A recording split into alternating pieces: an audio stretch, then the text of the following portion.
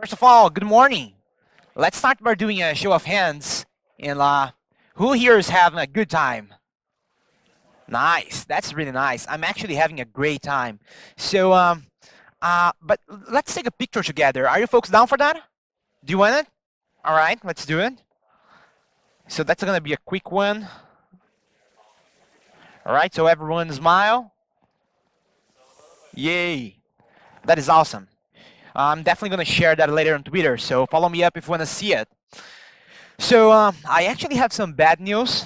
So the bad news is that we are going to talk about some really complex stuff. We're going to talk about some stuff that is kind of hard to understand, and that can be an issue. But the good news is that we're also going to talk about some good stuff. We're going to talk about how to solve those issues and how to actually build good software. So that's something that we should be excited about. All right, so the title of this talk is State Machines in Elixir, but I definitely could have named it better. I believe that a better name for it would be Avoiding Complexity in Software Design. That is catchy and sexy, so that is definitely would be a better name for it.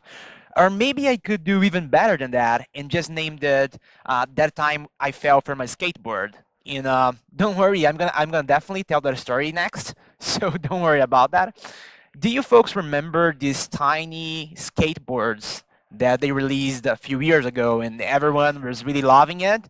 So around 7 years ago, I was working at CodeMiner, one of the sponsors of the conference, by the way, and a friend of mine actually brought one of those skateboards, and everyone was like just looking at it, saying like, "It seems fine. Should I give it a try?" And people asked me if I want to ride it, and I was like, "Man, this shit is easy." I mean, I had all the confidence in the world that I could easily ride that. So I said, hold my beer, I got this one. And I got on the skateboard and I started riding and riding, and I was through the tables and through the computers, and that was awesome. And when I got by the end of the office, I actually tripped and I fell in my back really hard. I mean, really, really hard. And I was lucky enough there was someone filming it and actually sent that to Faustão. And I showed up in videocassetadas on April 8th of 2012. And I swear that I tried to find the video to share with you, but it seems to not be available anymore. So if any of you know someone that works at Globo, let me know because I need to find that video. All right, so jokes aside, I fell and I started with a small pain in my back. Just a small pain, nothing serious. I was like, all right, I can handle that. But a few days passed by and the pain started to get stronger. So it got stronger, and then I started to get some pain meds. I was like, I should probably go to the doctor, but who needs doctors, right? And I had all those projects that I really wanted to work with, and I didn't want to go to the hospital. So I like, fuck this, I'll just keep living. But more days passed, and I started to limp a little bit on my right leg. And I even got myself a crutch so that I could support myself. And then as these days comes by, the pain started to get really serious. I couldn't walk anymore. I got into bed.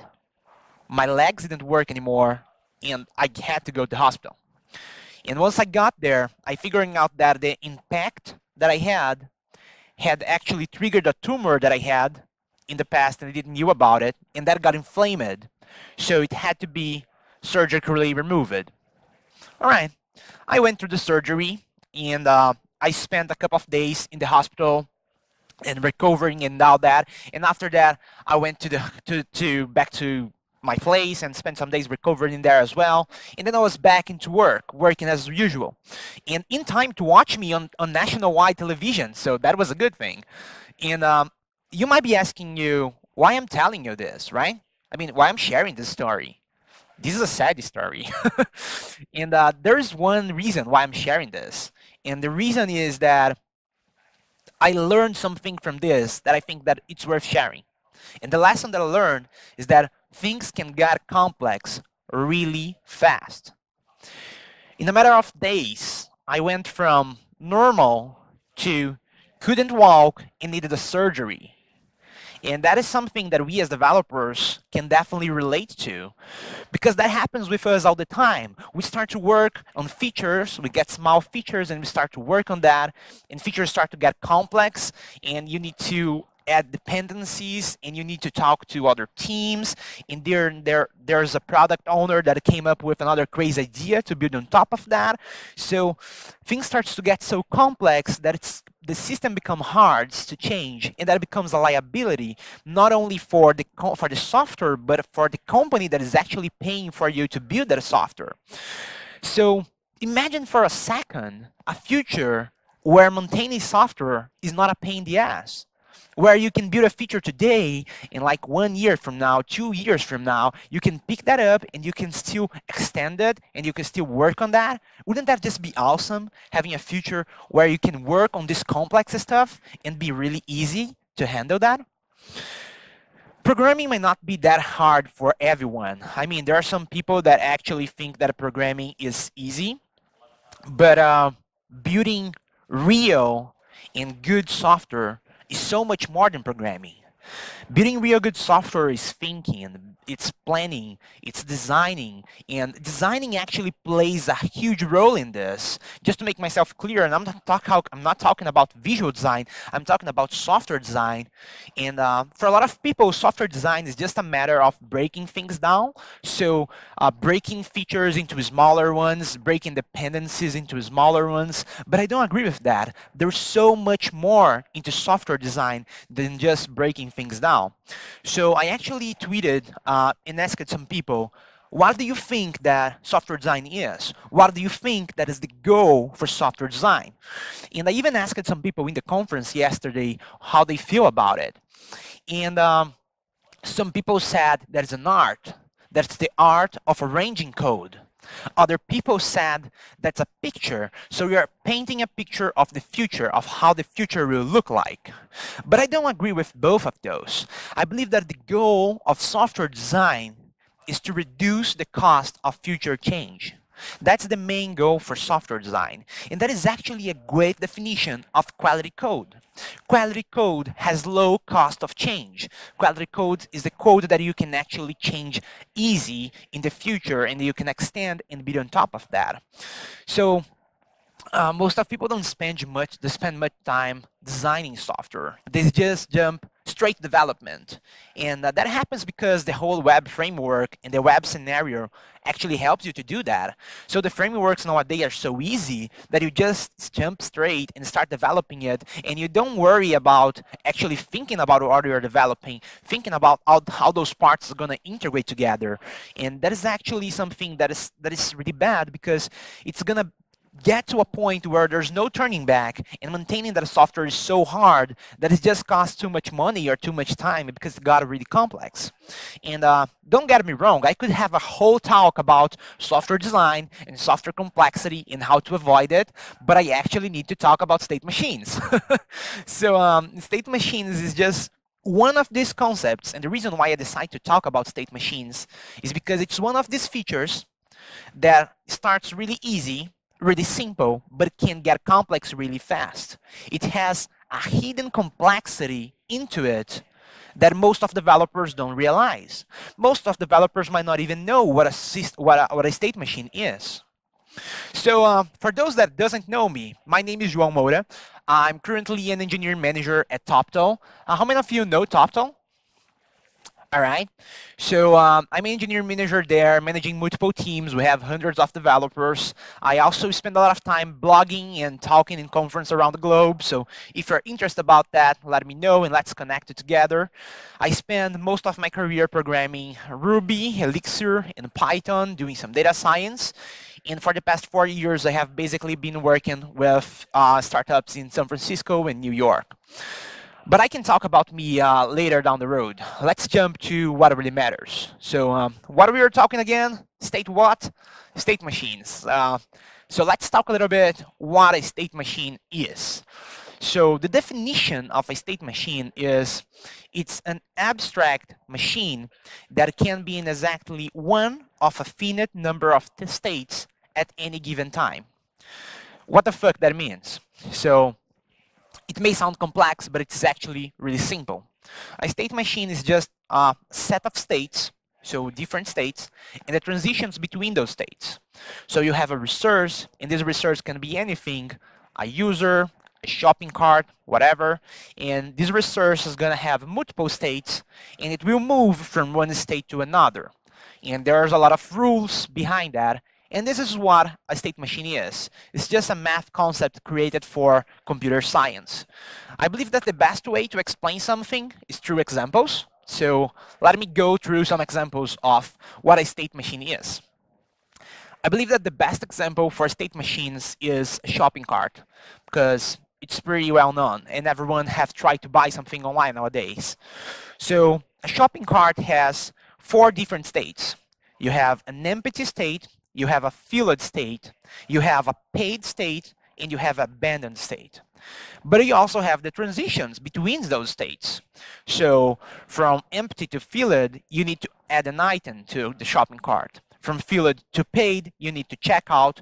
And from filled to abandoned, you need to leave the website and leave the shopping cart in there. So let's imagine for 1 second that you work in an e-commerce and you were hired to implement that into that software. So you actually need to create this state machine in the code. And my question to you is, where will this logic live? Well, you might say some of this, let's go back and check it. So you probably say, I need a new data on the database. I need a new field in the database to record the state of the shopping cart. So you're going to update the database. You're probably going to need to update the model as well.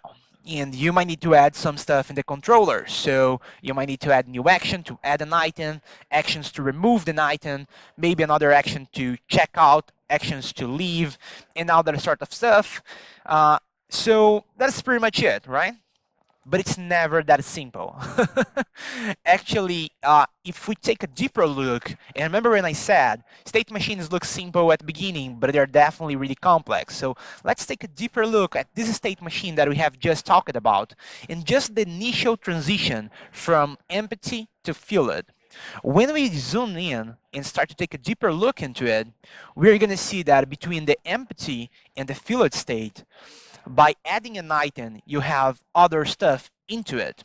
So first, there's a question. When try to add an item, do we have this item in the stock? If we don't have this item in the stock, then the shopping cart should go back into the empty state. If we have that item in the stock, then we need to lock this item so that we don't sell it twice for different people. All right, so we lock that item. And only after that, we actually transition to a filled state.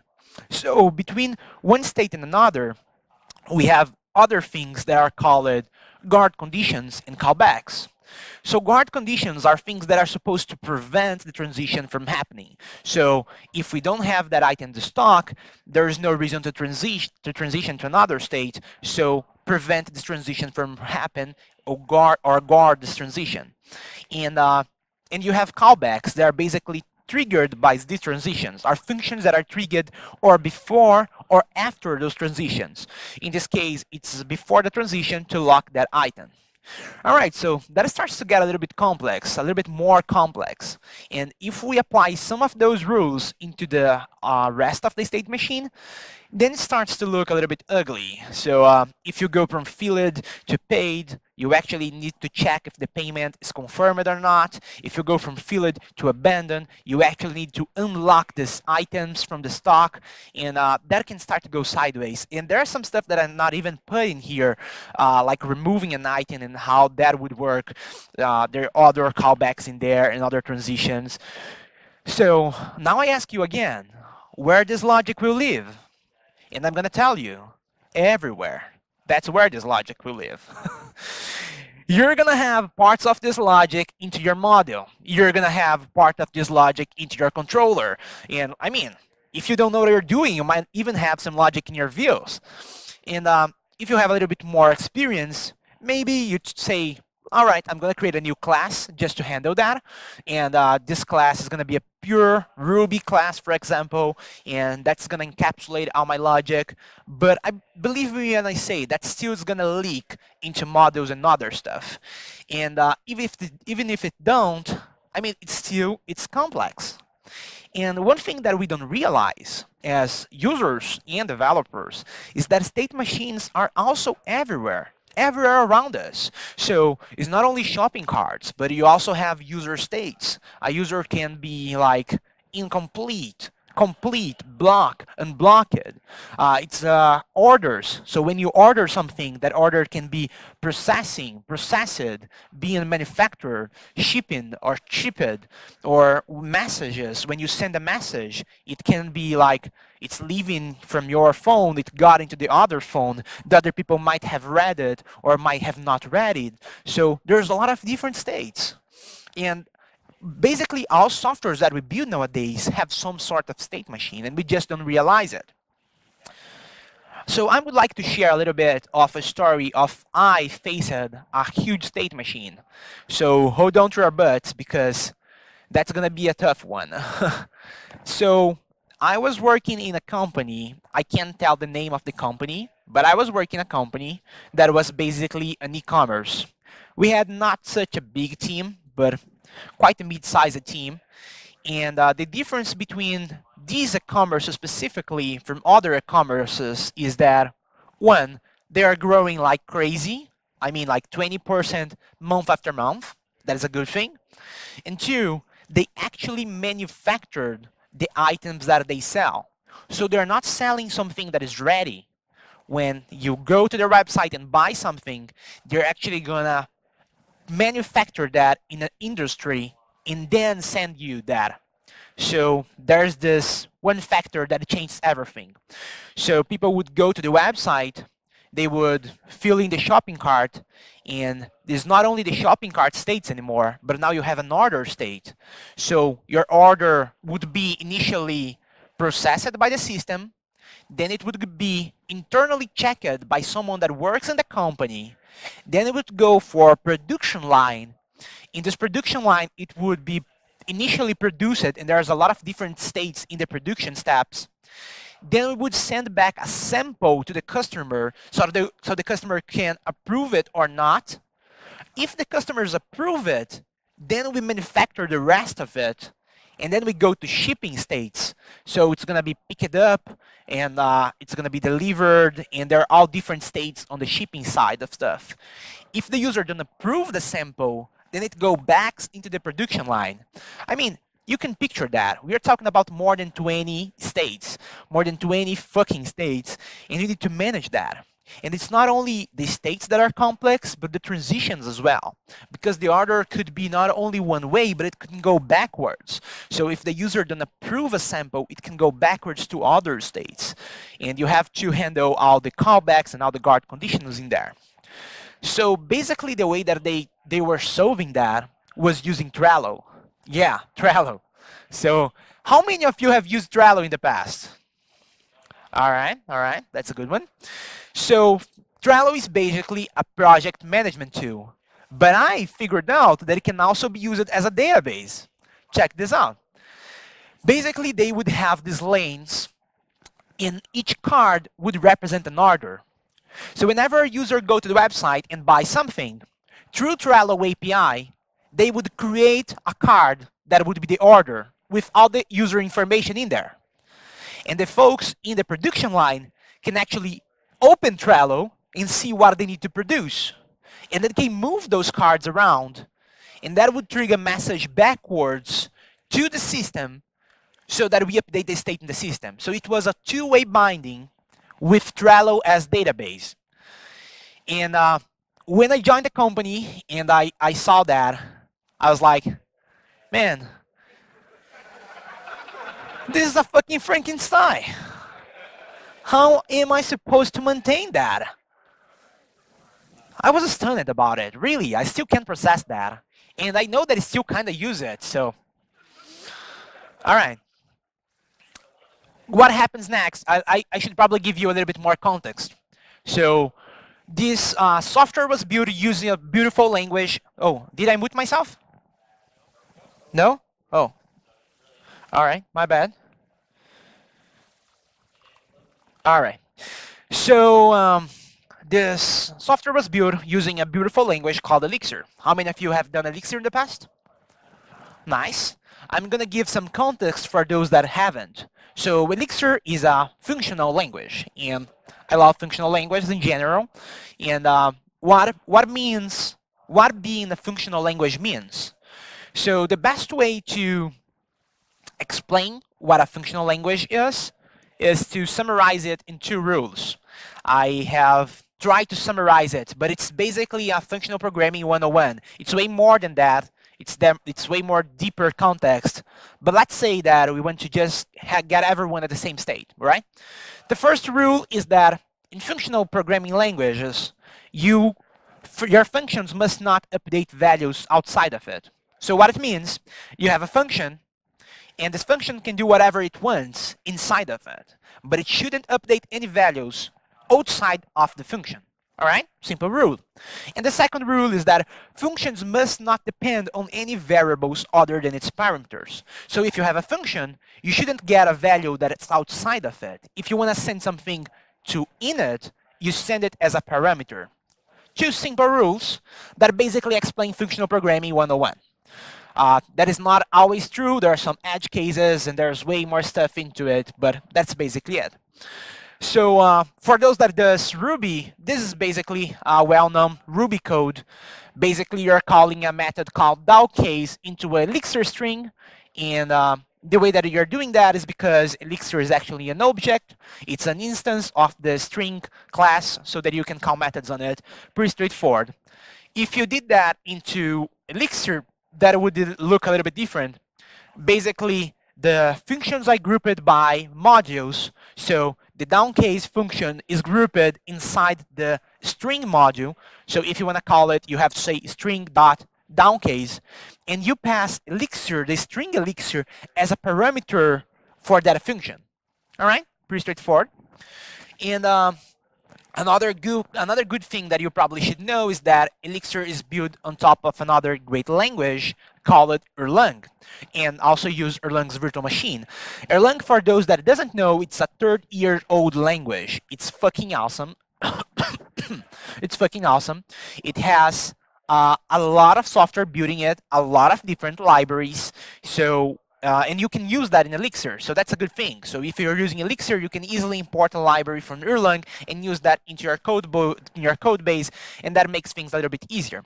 So when I joined that company and I saw that mess, and I was thinking, how can I solve this complex state machine? I decided to look up to Erlang and see what Erlang folks have done in the past that could help me solve this problem. So the first solution that I saw was GenStateM. That's implementation of state machines built into the standard library of Erlang. Building in standard library basically means that it's shipped within the language. So it's part of the language, and you can use that. So it's called a low-level implementation for state machines as processes, and it's what they call an event-driven state machine. So I start to look that up, see how that would be like, and that's the most basic example that I came up with. This is the code. All right, you can see that, right? That is really good. All right. So let's go through phases here. And don't worry if you don't understand. I don't want to get too technical in this part, but let's just go through it. So the initial, holy shit, no? All right, all right. Initial boilerplate code, just importing GenStateM, defining a name for this state machine.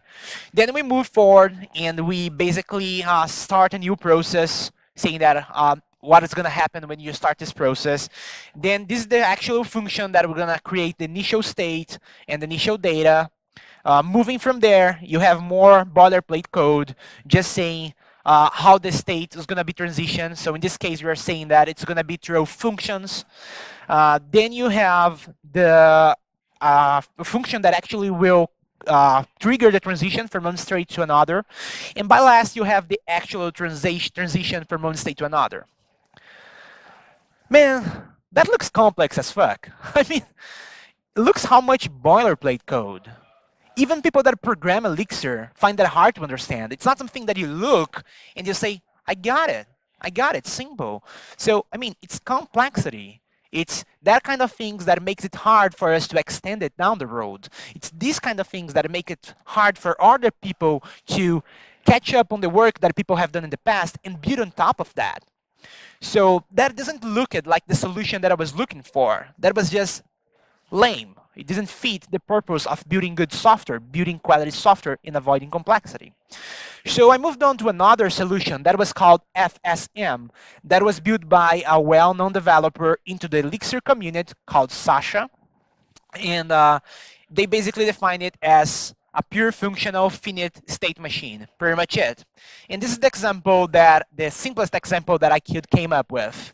That's way simpler. I mean, it does came up with a new DSL. So you have this def state, and you define all the states that you have, but I still couldn't understand it. I mean, I looked at it and I was like, man, I'm going to need to read the documentation to understand how to use that. And if other people that have never worked with this in the past try to look this up, they will not understand it as well.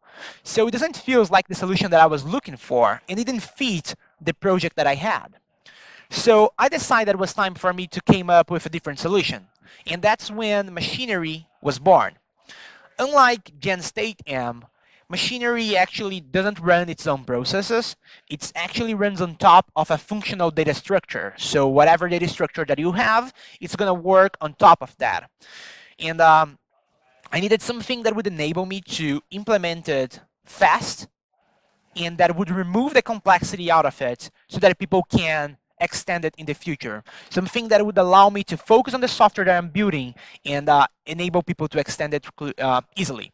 So let's go by steps. Let's say, how do you declare states in machinery? How do you declare states for a state machine? This is basically it. Even if you don't know Elixir, you're definitely going to understand it. So the first line is basically creating your module. It's going to be user state machine. The second line, you are importing machinery. The third line, you're setting the states that you're going to have. So you're going to have 3 states: created, partial, and complete. Pretty much it. And then you declare the transitions that you want. So I can go from created to partial or complete, and I can go from partial to completed. That's all you needed. It's as simple as that. Isn't that awesome? Isn't that simple to understand? And that was something that I really liked. And what about actually transitioning from one state to another? So basically all you need to do is call the transition to method, and you're going to pass the resource that you want to transition, in this case a user. You're going to pass the state machine that we just declared, and the name of the next state that you want to transition to. That is it. And so let's get a little bit more complex. What about guard functions? We talked about that, right? Guard conditions. How do we fix that? All right, so that's pretty much simple as well. You basically can create functions, in this case, call it guard transition. And by using pattern matching, you can say what transition you're guarding. In this case, we are guarding the completed transition. So whenever transition to the completed state, this function will be called. And if it returns a Boolean like a true or false, it's going to allow the transition to go through or prevent it from ever happening. And that's as simple as that. All right, but we still have another problem. What about the before and after callbacks that we have? We have that as well. We have to unlock items and unlock items. Do you remember that? So this is also pretty simple. Basically, you can create, following the same pattern, before transitions and after transition functions that will be executed whenever you're transitioning from one state to another. And that is basically it. This is really easy to read, and that enables people to understand what is going on. So let's go to a real example so that you can see how powerful that is. Let's go back to our shopping cart. So how would we implement the shopping cart state machine using machinery in Elixir? This is basically it. All right, this is basically it. So initially, we create, or we say the states that we're going to have, in this case, empty state, filled state, paid, and abandoned. Then we say the transitions that are going to have. So from empty to filled, and from filled, it can go to paid or abandoned, pretty straightforward. Then we have 2 guard conditions. Whenever going to the filled state, check if we have that item in the stock. And whenever going to the paid state, check if the payment is confirmed. That's it. And then we have 2 before and after transitions, 2 callbacks that basically says that whenever you go to the filled state, lock the item so that no one else can buy it. And whenever transition to the abandoned state, unlock that item so that other people can buy it. Check how awesome it is. Your state machines can be grouped into files, and all the logic is pretty well defined. I mean, it's easy to spot, it's easy to maintain, it's easy to extend. Isn't that just great? So, and that was not it, because I knew that their production line folks still needed a visual interface. They still needed a way to actually see what they needed to work on. So there was a bonus into it. Basically, with 6 lines of code. So if you're using Phoenix, that is a framework in the Elixir, and you add the 6 lines of code, you can actually have a visual interface that represents the state machine that you build. So you can have see the resources, and you can even move a resource from one state to another, like in Trello, but that will automatically run the callbacks and the guard transitions, and that will make sure that that transition is declared. So if I try to move to an undeclared transition, it's going to say that this transition is not declared in your state machine document. So you can easily have a visual interface to know what are you building and what are the state of that without any remote integration like sending information to Trello or whatever. So that is really awesome. I'm really proud of that. And I released this project for the first time in January, and I was working on that before that. So far we have 5,500 downloads, but every day or so there are more people downloading it and using it, so it seems that people are liking it. If you want to contribute to it and if you want to help me to develop it, make yourself comfortable to jump in and go to the GitHub or ask me on Twitter. By the way, that's something that I didn't say, but if you have any questions, because we don't have questions here, hit me up on Twitter. I'm going to go over that and I reply everything online. So don't be afraid of that. I'm going to show my contacts in the end. So if you want to know more about it and if you want to support machinery, make sure to hit me up on Twitter or check out GitHub. And there's a README in there. There's issues. You can definitely figure out what we need from there. All right. Now I wanted to go a step back, right? We have been rushing into this. Let's take a step back, a deep breath, and let's talk about the stuff that you can't forget about this talk. Are you ready for this? I see some noddings. All right, awesome. So first thing, state machines are everywhere, and I mean everywhere. We have state machines into our everyday apps. We have machines into the state machines into the softwares that we have been building. And state machines are just one example of complex problem that needs to be tackled. But there's a lot of other complex problems out there that we need to tackle as well. So be aware when developing software that you might need a better understanding of what a state machine is. Second thing that you can't forget from this talk Second thing that you can't forget from this talk is that machinery is a great tool to implement state machines if you're building an Elixir application. So if you're building a really complex state machine, maybe you might want to check those other solutions that I mentioned, but machinery is actually a solid solution that can help you developing that. So if you're building an Elixir app, take that into account. But the third thing is the most important thing that you can't forget from this talk is that things can get complex really fast. In the future, I see two options, right? So the first one is we start to care about software design and about building quality code. And the second one is we are stuck building apps that won't scale, that won't mate the user future needs, and apps that are going to be required for you to add more cores, more computers, more resources, and more engineers to it just to keep delivering the same result. I prefer the first option. I prefer build quality code. I prefer build code that will last. But in order to do that, we need to start to design better code. We need to start to dig into problems like state machines, and sometimes build new solutions like machinery. I do hope that this talk, or that me, or that machinery actually inspires you to do that. Actually inspires you to think about software differently and to build better code so that we can build this future together. Thank you so much.